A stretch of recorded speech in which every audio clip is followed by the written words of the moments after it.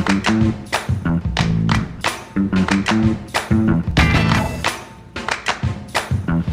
everybody, welcome to The Mountain Gamer and welcome to this full playthrough of the Advent of Ichor Krymm. Wait, what? What is that? Yeah, it's an expansion that I made for Runebound 3rd edition. A full expansion, well, almost full expansion. Basically everything except those 30 cards that you're supposed to shuffle into the adventure decks. But there's still a lot of stuff in here. It's a whole story, and I do employ some mechanisms that have not been seen in Runebound so far, but I think it plays very well. I think it stays with the same feel and theme that Runebound has.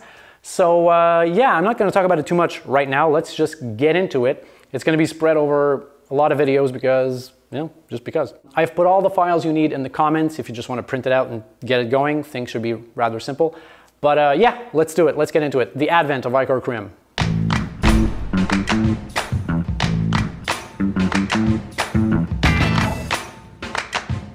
All right, so let's look at some of the things that you'll need to have and to print out in order to play this scenario. Over here we have the villain's card. Here is the villain's instructions. I have made a puck for the villain. Now, these plastic things are actually coin covers. It's for people who like to collect coins. If you don't have that, you could just take one of these pieces of gold, probably like the 3, which is bigger, and print out just on paper this information here and stick it onto one of those gold tokens. You can, I mean, yes, it will be smaller, but you'll still get to chuck it like a token. If we look at this really fast here, this has 3 surge, 2 surge, and contrary here, the opposite. What you'll need also is to print out this elements pool. This is 2-sided. We have instructions on this side, and this is the elements pool. I'll explain that when we get to that. Over here I have what I call the Ynfernael track.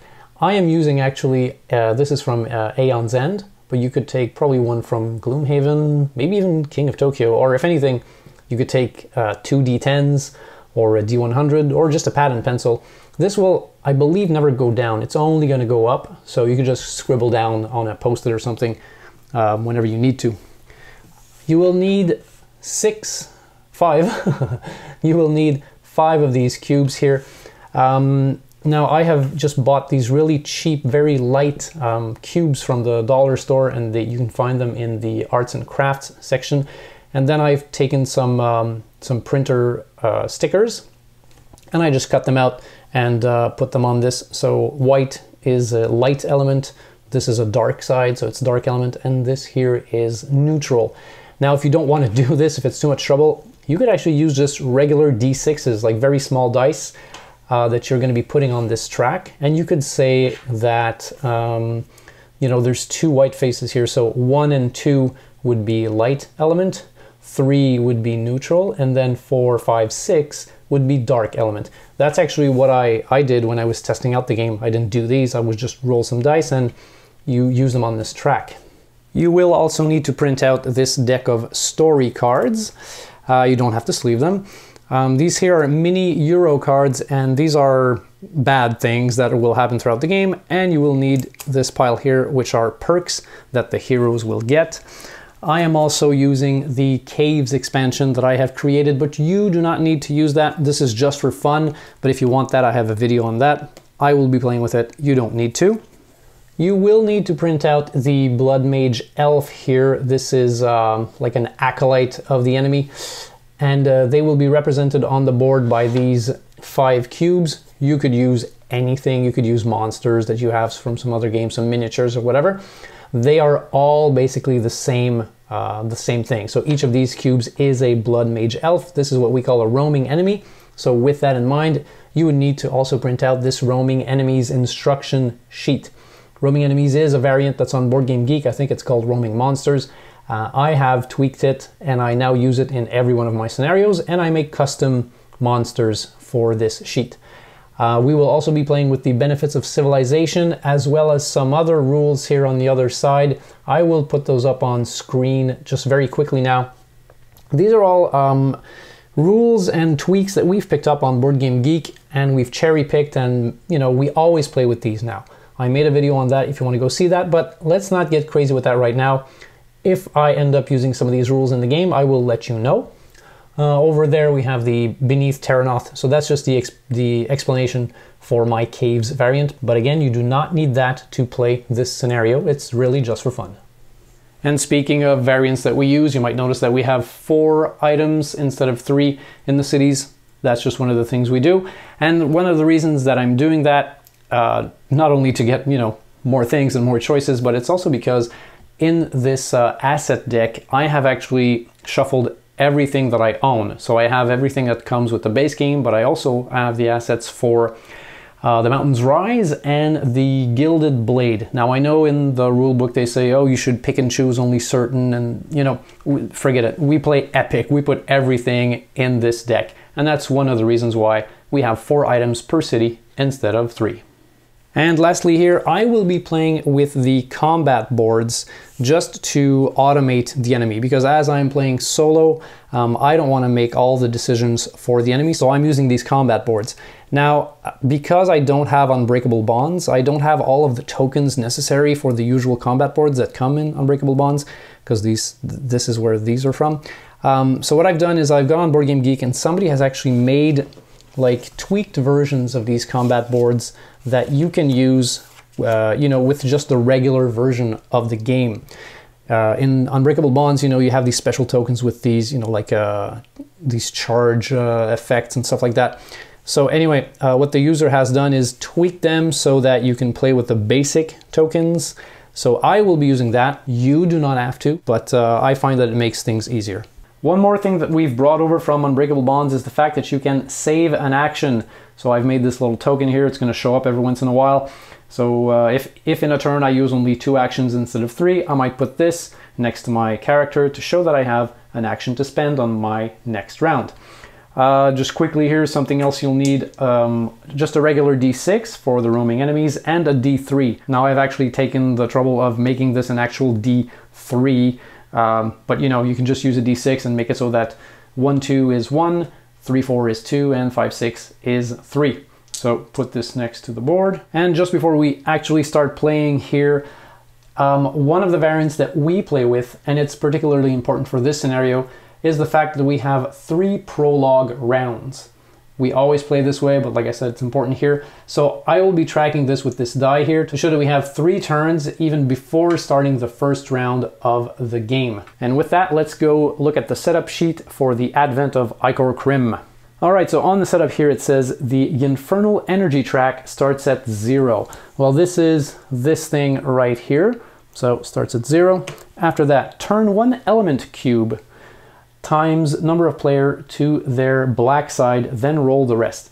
So it says add, 1 to its black side, so you'd put that on the track here, and then we would roll the rest. Oh, okay, that's pretty good. All right, so we'll put those here. Next, it says add 5 roaming enemies to the map. See roaming enemies card.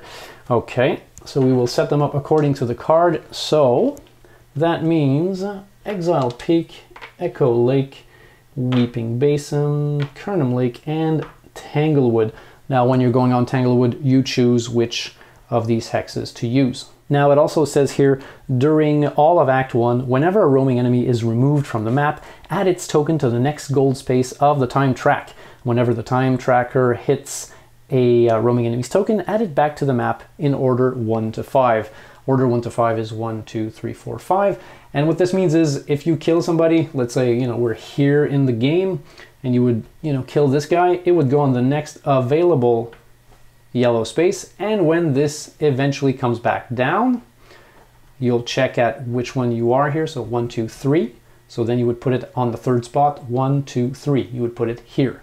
There probably would not be a guy here at that time, but that's where it would go. Now we can quickly look here. It says at end of round, you would first execute the roaming enemies phase. Okay, I'll show you how that works when we get to it. Then you would increase the Infernal track by the number of black cubes. So what this means is at the end of every round, you're going to look at what's going on here. And for every black cube, you will raise this by 1. Now, what does this do? Okay, well, let's keep reading. If the Infernal track reaches a new 10, draw an event card. So every time this hits 10, 20, 30, 40, 50, etc., you would draw an event card. And events are usually bad things. Let's just, look at the bottom one here for fun. Ambush. All heroes suffer 3 damage. So it's all bad stuff like this. The thing is, this Ynfernael track here is going to actually generate the score for the villain. So now you're saying, okay, so my job is to try to keep these things down. Yes, you can actually do that, and I'll get to that a bit later. Now, when this thing reaches approximately 70, 73, the villain is, it's going to be time to fight the villain. So you'll divide 73 by 5.5, and you'll round it up and then multiply by the number of players. But for here, it's times 1. So usually when you fight the villain, he's about a 12, anything between 10 and 13. I know it seems like a lot of math for now, but let's not worry about it. So if we keep reading here, moving the time tracker. So during Act 1, when the time tracker reaches a gold space, each player receives a perk. Now, perks are good things that you will be receiving, and some of them will be one-time use, but some of them will be tap to activate, and I'll get to that when we get to that. And next it says throughout. On a gem refresh space, also refresh all perks. So when the time tracker reaches a yellow space, we gain a perk, and when it reaches a gem refresh, if we've spent some of these perks, we can untap them or refresh them. Now the rest of the instructions here, let's not really go through those. This is actually for spawning the villain. So this villain is going to spawn at the start of the 5th round of Act 2. But when we get to Act 2, I'll put a token here somewhere to remind us that that's going to happen. And before we start playing, the last really important bit here, if you look under Ichor Krymm, it says heroes may spend 1 action to, in a civilized hex, turn 1 element cube to its light side or white side. And in a shrine, turn 2 elements to their white side. So this is what we were talking about before. Now throughout the game, you're going to want to get rid of some of these black cubes for various reasons. And the way to do that is to spend actions to flip them to their white side. So of course the best place to do this in is in a shrine, because for 1 action you're going to flip 2 of those, and in a regular civilized hex it's just 1. Now we will also be using these element cubes because some of the perks that we have, in order to activate them, we need to consume 2 or 3 or 4 or 5 of these cubes, and when you consume, you actually take them off, you activate the perk, but then we have to re-roll those cubes and they might fall on the black side, which is something that we're trying to avoid. And now with all that being said, I would actually start the first prologue round, and I won't get into the story now because the story actually comes into play on the 2nd round of the 3-round prologue. So let me show you my character for now. Now I have chosen Alyssa, and I did so because I think she's well balanced here, but also because I really like this ability here. So for 1 surge, stalk prey. Explore to deal 1 damage for each terrain symbol you roll that matches your hex. This is a pretty cool thing. You kind of get to gamble with your attacks. So if I can spend a surge, I'll roll 3 dice, potentially more if I get more dice, but at least 3. And if they match my terrain, that's like a guaranteed hit. She does have very low health, that kind of sucks. And she starts with 3 of the skill cards, so let's draw those right now. Before we do that, she also has 9 lives. After you are defeated, you may exert to heal all damage. So maybe we'll do that. There you go, let's draw her skill cards. So the first one here is Raised in the Wild. You may adventure by spending 1 action instead of 2. This is pretty funny because, okay, one of the variants we have is called Easy Exploring. And what it says is, we can now explore these green gems here, these adventure gems, for 1 action instead of 2. All other gems will still be 2 actions, but for the green ones, it's just 1 action. Now, the reason for this is we wanted to encourage more exploration, so that's the way we play at our house. Let's draw our next skill. Circle of Protection. Once per combat round, you may exert and test Spirit to cancel a surge ability. Yeah, maybe, but it's very expensive to build. Okay, and the third one, Cartography. Gain 1 gold whenever you gain an exploration trophy. Oh, okay, that's pretty cool. On the back of this card, it also says that Lyssa can start the game with a combat trophy, and I will do that right now. So this is her combat trophy. And it also says that she needs to start the game on a shrine, so let's do that. Here we go. I've decided to start on Madman's Pass, which is a shrine, because my idea is I want to try and get one of those purple or green exploration gems, So let's roll our exploration dice. Okay. So this means we could use the hills here and the hills here. I could actually go all the way to this green gem, or I just go here. I think because my roll is so awesome, I'm going to actually go right up to here. So that was my first action. And for my second action, I will be exploring. As I said, these green gems for us, when we play at our house, they only cost 1 action. And here is the exploration card. At River's End, a major port town such as Riverwatch always draws the land's best merchants, supplies, and business folk. 1 action, explore Riverwatch. Wow, I'm right next to Riverwatch. This is good. So we could either take a dip in a stream, no bonus, okay, fun, engage in trade with river merchants, gain 2 gold, or swipe good from the local market, take 1 assets from the Riverwatch market. Okay, this is going to be tough to do. It's water, yeah. All right, so for now, let's just put it next to our character card. And I like to put these little markers here, both on the card and on the city, to know where I'm going and what it's for. Okay, I have 1 more action, so I'm kind of torn between going here for this purple one, or maybe here, and then actually going to Riverwatch for that quest. So let's roll some dice and see what we get. Okay. So what can we actually do with this? Well, I mean, we can go right back here. That is doable. Or else, what can we do? This would get us onto the road. This would get us here.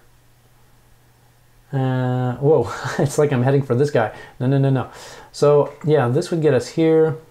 Maybe we just try and go to Riverwatch. We could do 1, 2, 3 and just go closer. Okay, yeah, why not? Let's do that.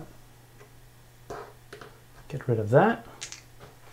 So that was our third action. So before we move on to round 2, we have some stuff to do. So first we'll execute the roaming enemies phase. So what you do for the roaming enemies is you're going to roll a d3 to figure out how many spaces each of these red cubes will move. And then for each of the cubes, you will roll a d6 to figure out where they will move. So let's do that first. Okay, they're gonna move 1 space, that's good. And then let's roll a die for each of these guys. Now, if you refer to the chart here, it's pretty easy to understand. It's like cardinals, basically 1, 2, 3, 4, 5, 6. So let's just do it for this guy and see how it works. So he's gonna move 1, we determined that, in the direction of 4. So he's gonna go here. This one here, in the direction of 5. This one here, direction of 3. Right here. Oh, he's adjacent to me. We're gonna have to fight. Let's move the other ones, but that's gonna happen. This one here, direction of 6. Now, okay, I'm gonna explain this right now. When you are unable to at least move 1 space in the direction that is proposed here, you go to the polar opposite. So he can't go there, he'll go here. And lastly, this person here will go to 5. Again, 5 would be here, it's impossible, so they would go there. Now, when a roaming enemy finishes its turn on or adjacent to a hero that is on an uncivilized hex, and that's the situation right now, that roaming enemy will jump into your space and a combat will ensue. So we have to fight this bloodmage elf right now, even before the end of the first prologue round. So let's put the bloodmage elf card here up front so we can see what they do. So this is a mystic humanoid. They have a health of 7. It says before combat, if there are 4 black energy cubes, this enemy will never take more than 1 damage for each combat action during the whole combat. And we're pretty lucky because we don't have that. And if we keep reading here, these are their special abilities. So 2 surges, I mean, this won't happen, but if they get that, blood magic, deal 3 damage, then suffer 2 damage. So she would actually heal her, damage herself in order to hit you. For 1 surge, channel dark. If at least 1 black element's cube, deal 1 damage and heal 1. If there are 3 black cubes, also deal 1 charge. I believe they're called. I'll check it out later. And we also have they can spend one of these chicken feathers here. For Blackest Knife, consume 2 black energy cubes to deal one of these charge. So we'll see if any of that activates. So let's go get her Mystic board. Well, actually, this is it right there. Okay. So she's got 7 health. I didn't show you our combat tokens, but here they are.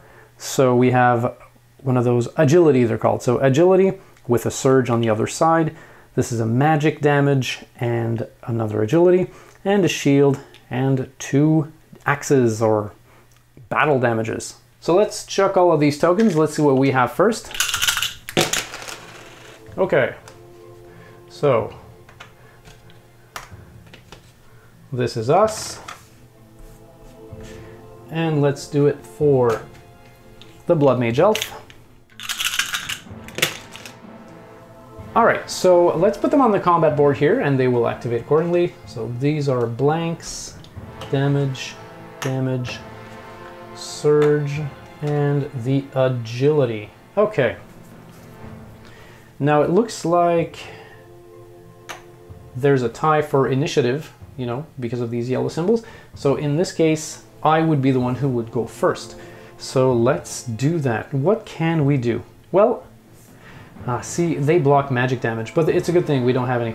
So I think it's a good time to just go in, right? So I would use 2 to give her 2 damage, and I will actually signify that damage with dice here. So she's on 2, on 7, and now it's her turn. She will waste this agility, and it says flip blank to double. First choice. Can she do that? Yes. So she would waste that to flip a blank to double.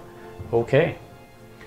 Next to us, we need to think about this. Well, actually, I could use my Stalk Prey ability because I'm on a one of those field hexes there, so I could potentially do some damage.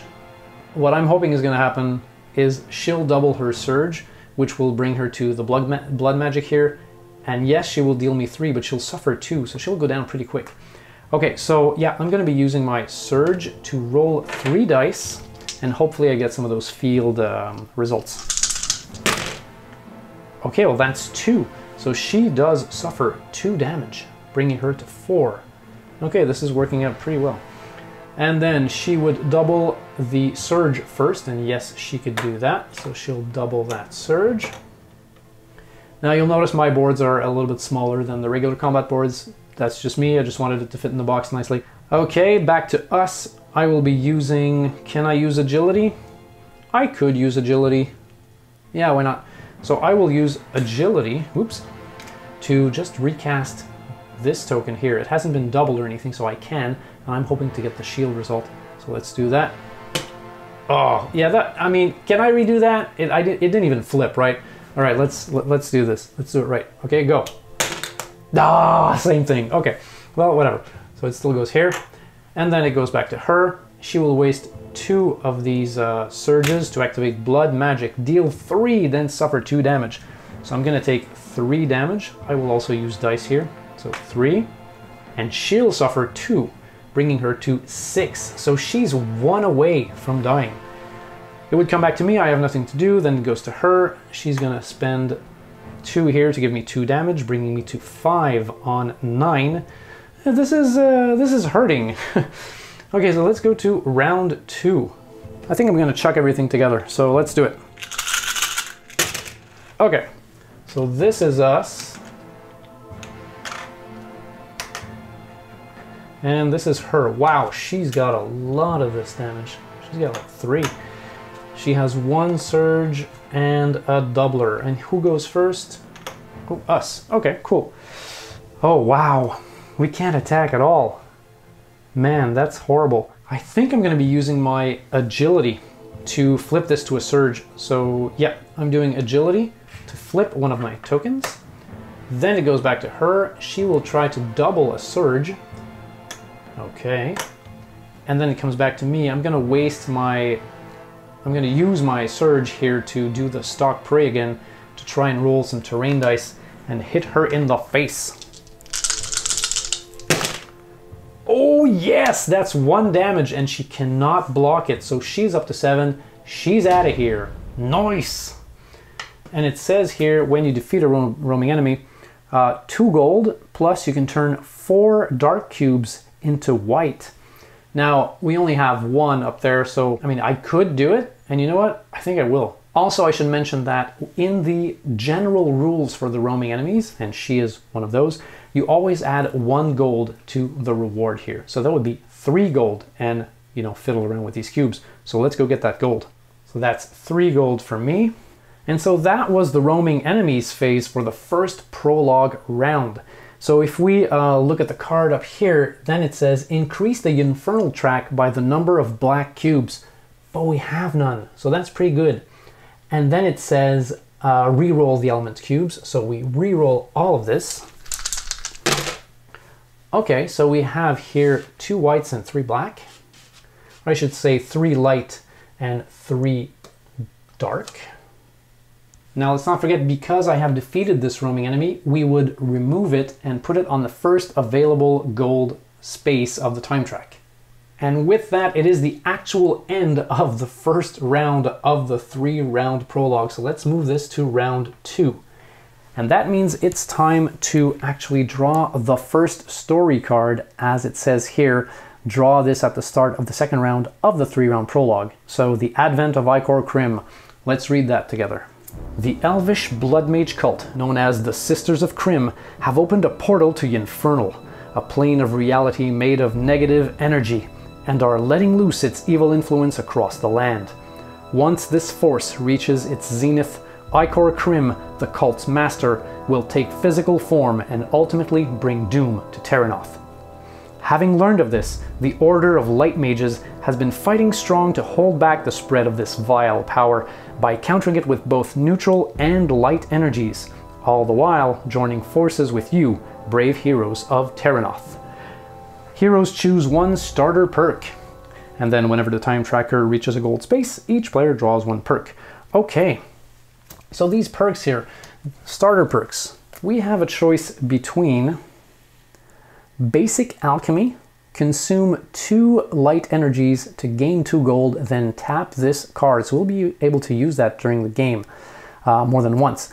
Or the Blessing of Light, consume 2 light energies to heal all wounds on any hero in the wilderness, then tap this card. So when you're playing with more than 1 hero, this is pretty useful. But I can actually heal myself as well. So which one do I want? I think for the start of the game, I'm gonna go with this, because it is actually, we do actually have that over there too. So I'm gonna probably do that to gain some gold. So I'll take this and I will shuffle this one in with the other perks, and we're gonna get to use them later on in the game. So for now, this is mine. I'll put it next to my character sheet. Now, as my first action, I will just move into Riverwatch. So that's 1. I will now try to do this thing here. And so again, this says, at River's End, a major port town such as Riverwatch always draws the land's best merchants, supplies, and business folk. So for 1 action, I can explore Riverwatch. And what I'm trying to get here would be either this result or this result. So a water in a field or a water in 2 wilds. Well, good luck with that. Oh, are you kidding me? Are you... People, come on. What are the odds? Oh, wow. Okay, wow. I'm giddy with joy. Okay, so we get to swipe goods from the local market. Take 1 asset from the Riverwatch market. That's insane. We could actually take the twin daggers, like, for free. Whoa! Okay. Wow, what does this thing do? Well, it's worth 10. Even if we don't like it, we can just, you know, sell it back. So it's got 2 surges and 1 combat damage. For 1 surge, stab, deal 1 combat damage that cannot be blocked. Okay, that's good. And then for X number of surges, cripple, deal X number of combat damage if your foe has at least 1 damage. People, this is crazy. Okay, I mean, yeah, I'm doing this. So I'm stealing this, basically swiping goods from the local market. Let's actually just replenish here quickly. Okay, so Patchwork Wand. Okay, that's a tactics icon here. All right, so this was a great success, and this would actually become a trophy now. So this is another trophy we have. This is actually something we own now, so I'll go get that Pog later on. And we have wasted 2 actions so far. I keep saying wasted. I'm going to do that all through the playthrough. That's just me being a francophone. We say dépenser une action, which is to waste an action. I know I should say use, but you might hear me say waste a lot. So I've wasted 2 actions. Now I am in Riverwatch, and I could probably just do a heal to get rid of all this damage because it's going to be too costly later on. So let's just do that. So my 3rd action will be to heal myself. We now move on to the roaming enemies phase. So our roaming enemies will be moving 1 space, and let's do this one here. Direction of 4, that would be here. This guy here, direction of 4 again. This one, direction of 5, that would be here. And this one, direction of 5, which would be back to Tanglewood you go. Next up, we have to increase the infernal track by the number of black cubes here, so that means 3. Okay, and then we shuffle all of them.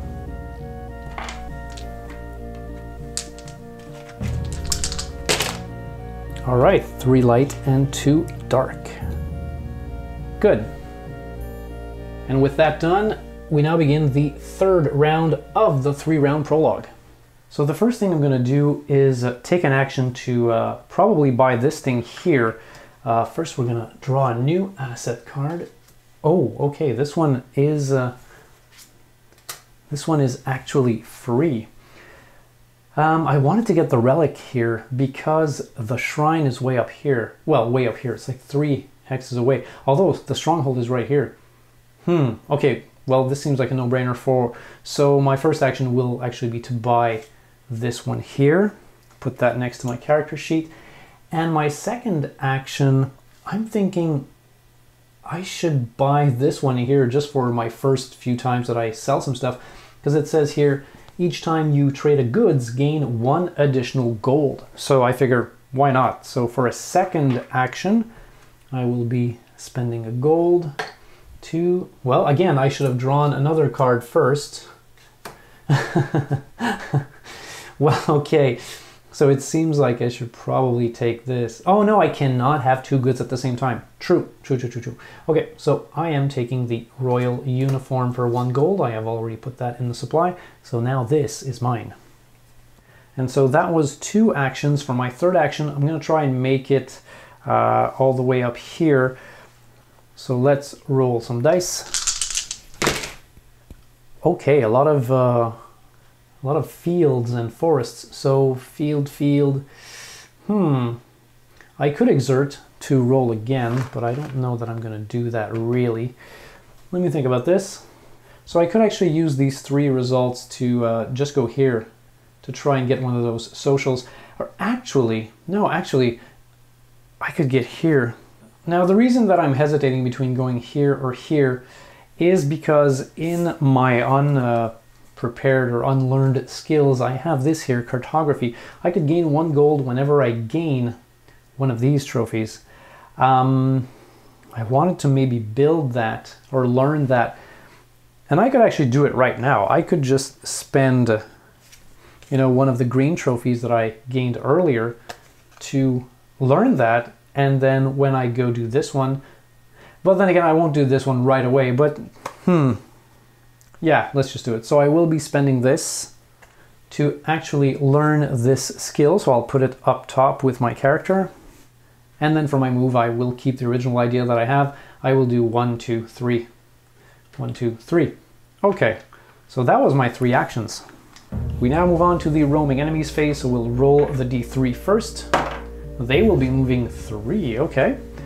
This one here, direction of 1, so that's 1, 2, 3.